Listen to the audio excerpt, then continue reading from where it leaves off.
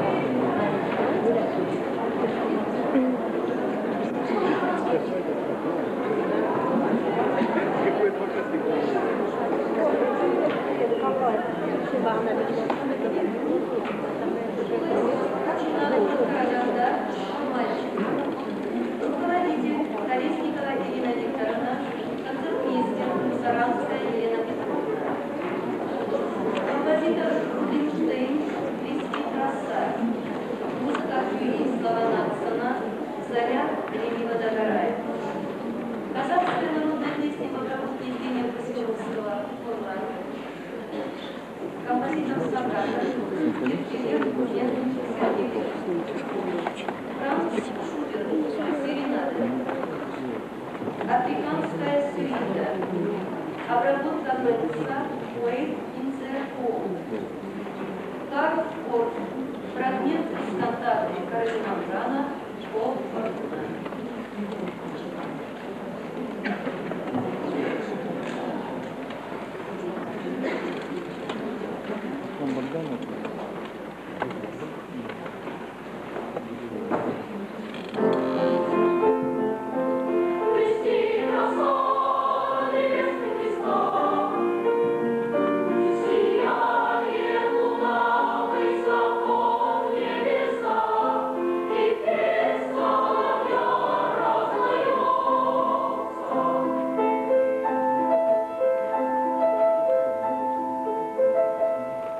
Несется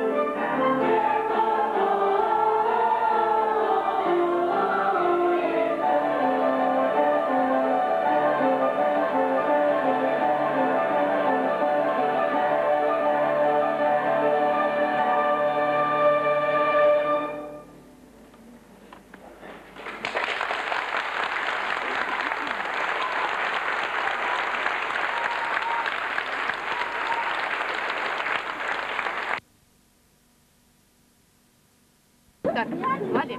Тихо, ну тут шоу не надо устраивать. Итак, мы едем на конкурс в Алматы Камера чуть продиктовывает. с мальчишками. Вот нас снимают. Зачем снимать? Очки нашел? Скажи привет Да. родителям. Привет родителям. Привет родителям! Нас тут обижают, рыбы. Видите, нас тут обижают. Нас тут бьют и ругают. А я деньги. Лолита, все пошло. Ку-ку. Ку-ку такие. Это репортаж. А здесь фотографироваться можно? Репортаж для родителей.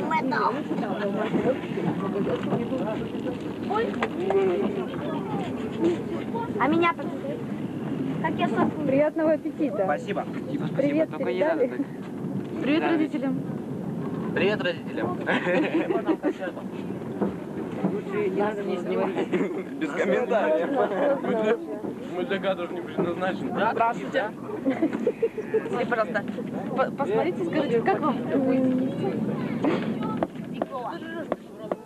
Жақсы. Очень хорошо. Очень жақсы. Теперь я, да? Крутого можно. А если я очко набираю? Теперь зашел Лена Петровна хранит Талмуды. А ты когда туда шла, мимо меня прошла, что ли? Поняла, Хочу обязательно. передать привет Караганде. Все, хорошо.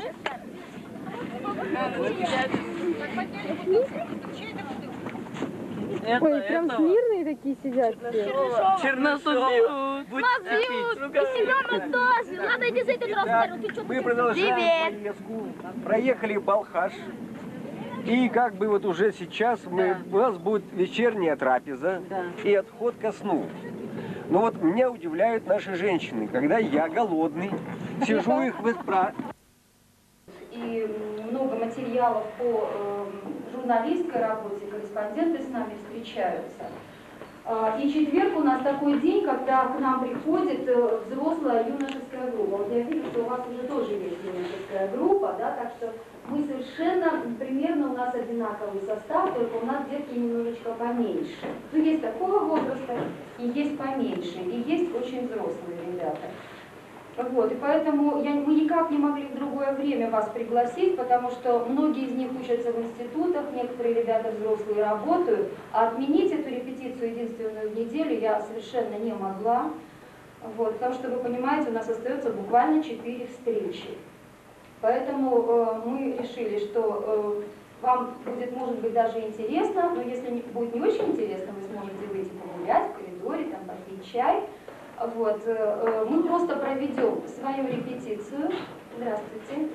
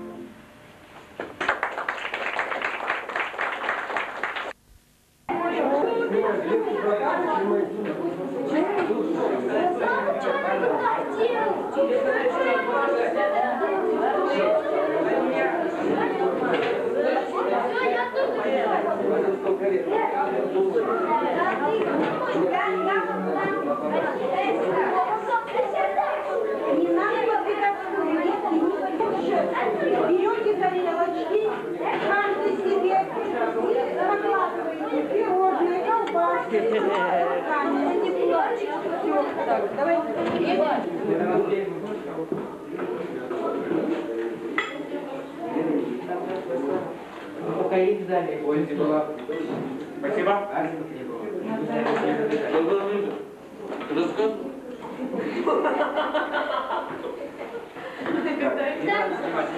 Вы дружно спасибо сказали? Да.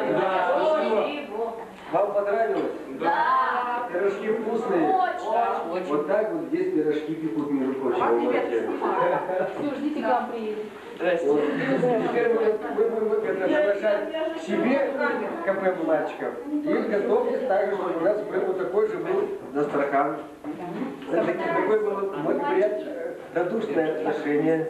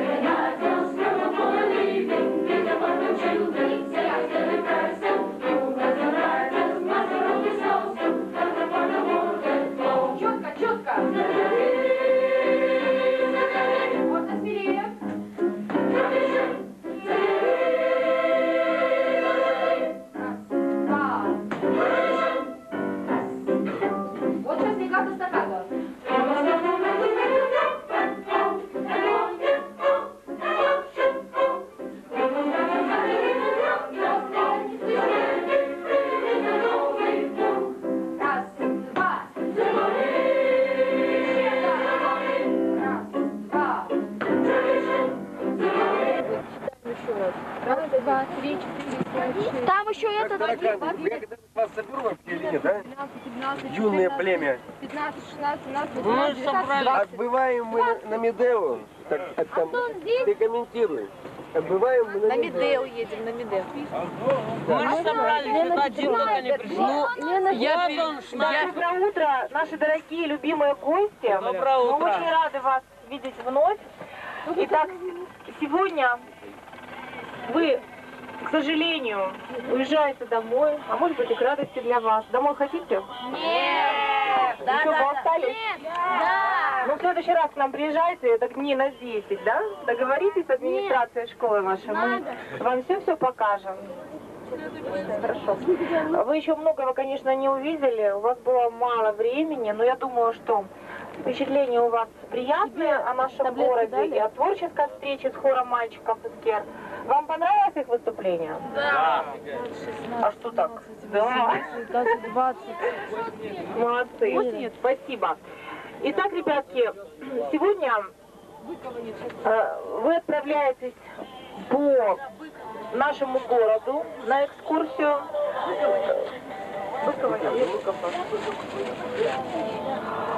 И затем вы подниметесь к кузнице рекордов, к нашей жемчужине, спортивному комплексу Медео, где вы сможете подышать. Вот такой календарь, посмотрите. Это картина Костеева. Вот так наш спортивный комплекс Медео выглядел много-много лет назад, до 1973 года, когда его только построили энтузиасты. И тогда уже он стал известным, потому что там просто рекорды мировые ставили. И вот этот календарь вы у себя в школе повесите вашему директору, передайте, пожалуйста. Будете вспоминать об этой поездке.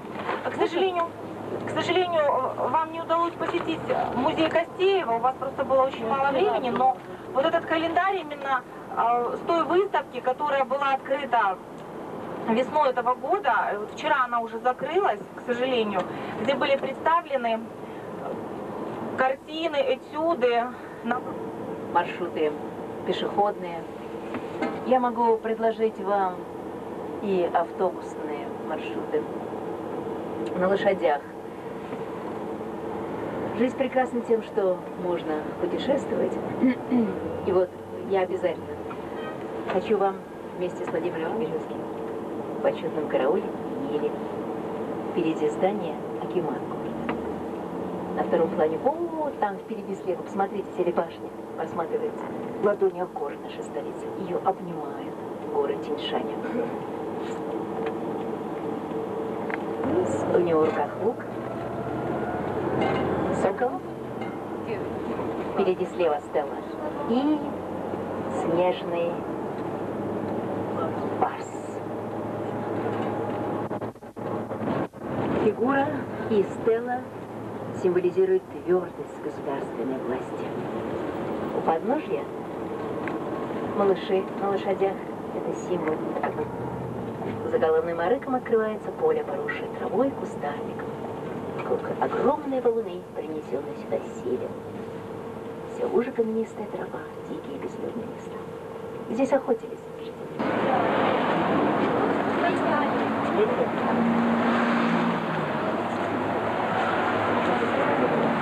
Так вы выходите, делают.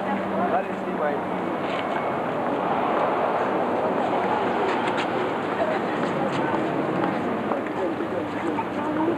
Не проехал. Одни камни, самые красивые, а другие самые.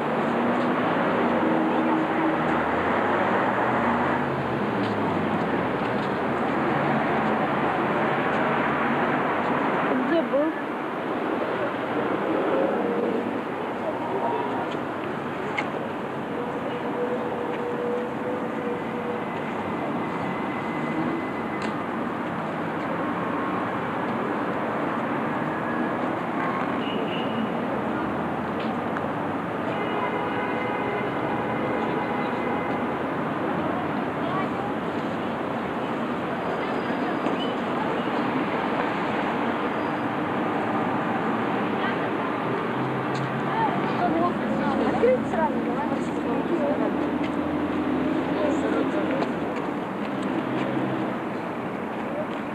Так, как бы это, сгущайтесь. А где наш экскурсовод? Сзади.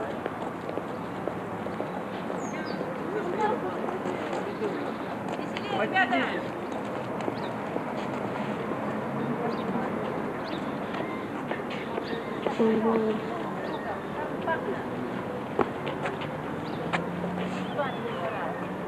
Аристократической части города.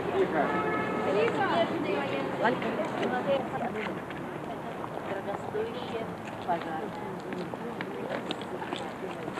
Сейчас мы с вами зайдем. Обязательно. Пойдем, детей. Пора.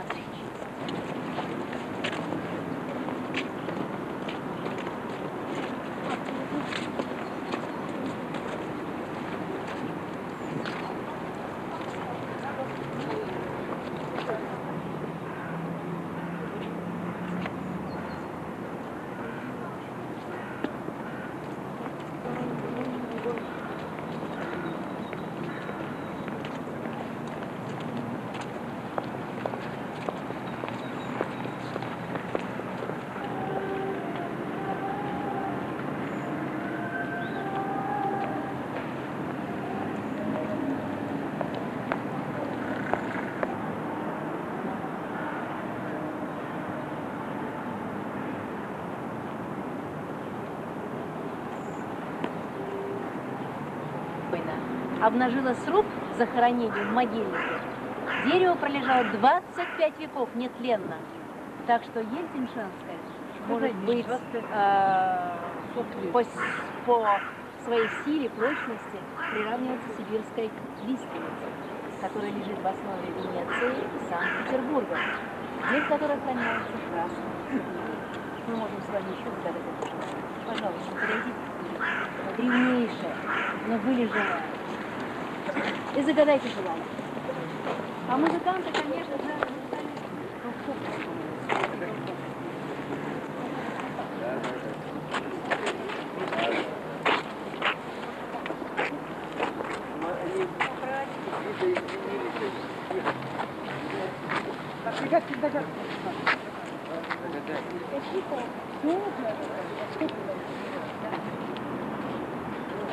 Паша, где?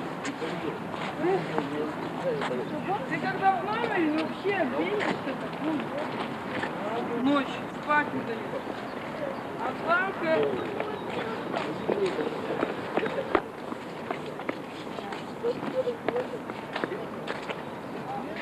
Ребята, чуть ближе ко мне. Так, вы где стоите? Вот сюда, быстро. А это всех надо считать Памфилов? Вы сказали 59 года. Работа готовилась вот здесь, на месте, за 3 месяца. Представьте себе. Ковка по металлу. Ну, уникальная работа. И авторы из города Минска. И когда этот монумент выдвинули на соискание государственной премии, Давай, бери.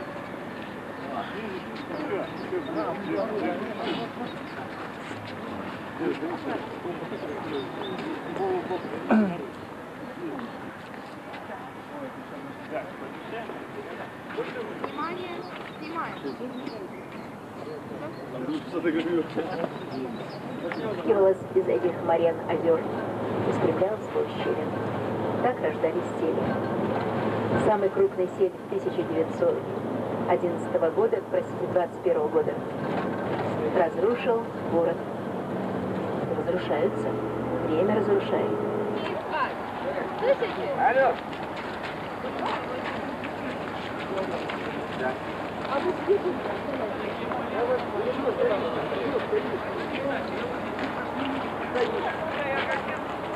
Так, мальчик.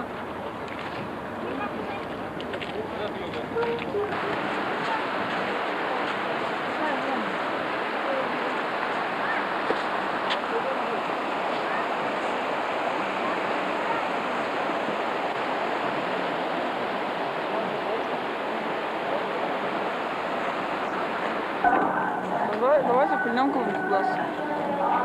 Они прям такие. Подошли ко мне, мальчишки.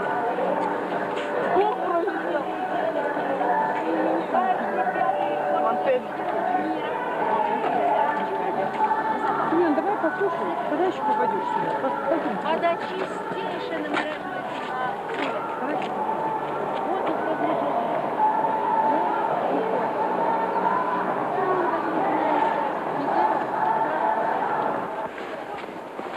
Я попал. Лали, я побегу. Я уже сняла. Сейчас отсюда. Не залетаешь.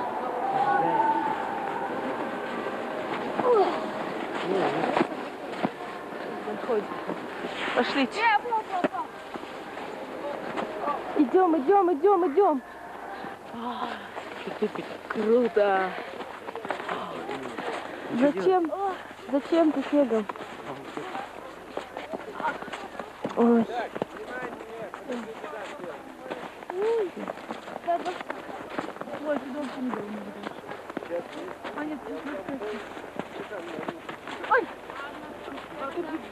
Итак, Кинул сейчас тогда, а вот, Крупский.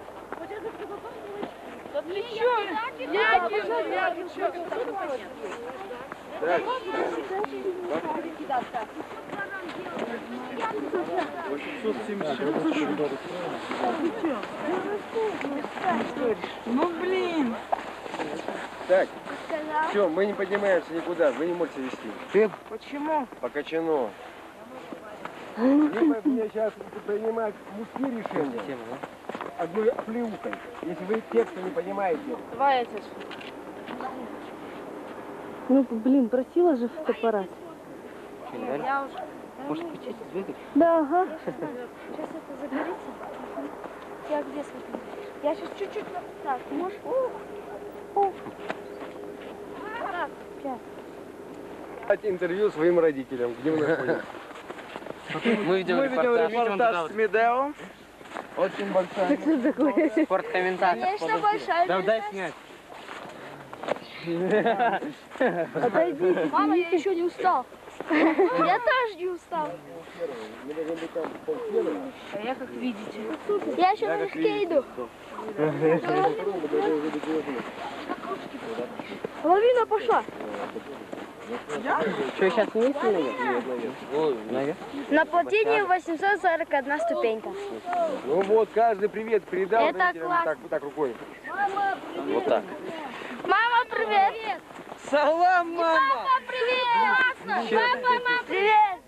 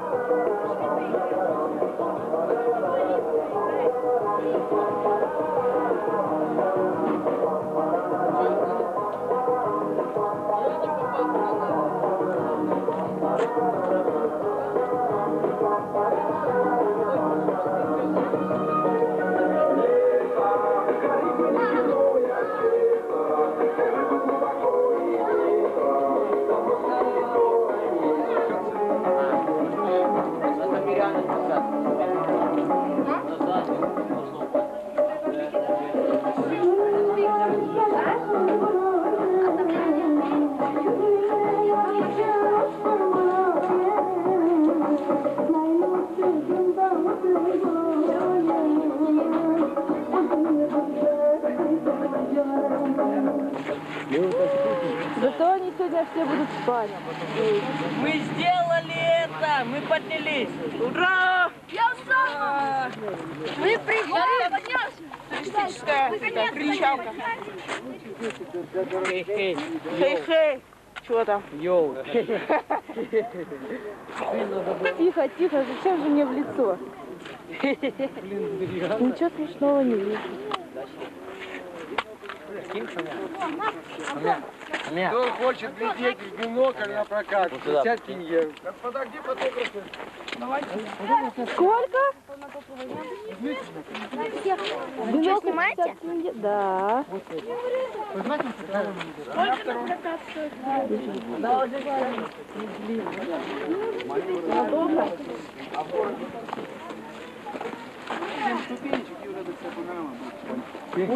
Сколько? Да 836. 841, говорю. Да? Будет 41? 841. Я мешаю? Сейчас, да? Так, мы хотим фотографировать. Пойдем? А какую? Давайте. Все, сейчас Асика сейчас угонят. Тебя, конечно. А кого же еще? Ладно, пока. Асик, деньги оставьте. Нельзя, Сколько стоит на коня? 200. 200? Денег нет? Потом, давай, потом ты, потом ты. Нет, короче, он сперва пусть проедется, а потом вы меня вниз повезете. Она не резко, ничего. Вы поехали, сядьте по 100 тенге.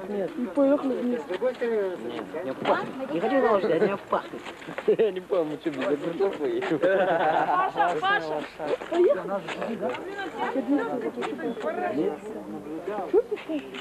Вон там руля не было. Итак, мы находимся на плотине Медео с группой школы искусств хора мальчиков. Ведут себя безобразнейшим образом, однако. Кроме меня. Это кто там сказал? Ой, наконец-то ты куртку одел. Мама, привет. Валентин Юрьевич, Здесь очень тепло и можно загорать. Теплая погода. мы хорошо. Ребятки с достоинством. Синее Вот небо. они приехали, деньги. Это классно. Все, теперь до Медео можно? О, мама! Ай, мама, привет! Вон камеру. Это классно! Стакан. В общем, уже изощрению не было предела уже никакого. Ничего себе. Все, уже отдыхал. Прикольно, да, купировали уши. Ася, повернись. По типу кавказского. Ась. Ну, вот и башня. Громче крикни. Ой, вот он повернулся. За кнутом. Так вот, держите. Так кто куда пошел там уже? А хотите дядя? Вот, после него дядя. О, тут классно. Ущелье. Где? А.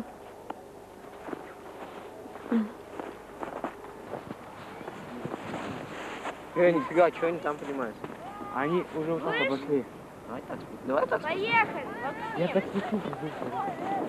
Не надо так спускаться. Вы что? Эти.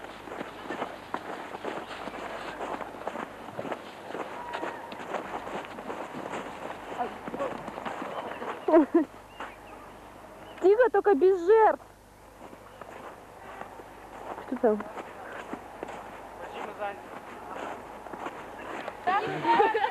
Ты на чем намекаешь?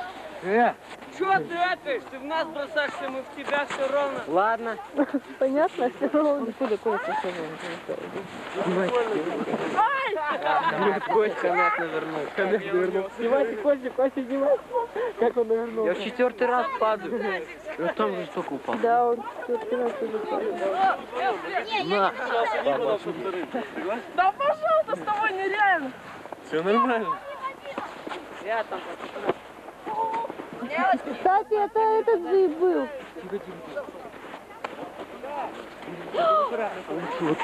Тихо, тихо, тихо. Ты чё? Ой, меня ухо замерзло. А, у него вот этот.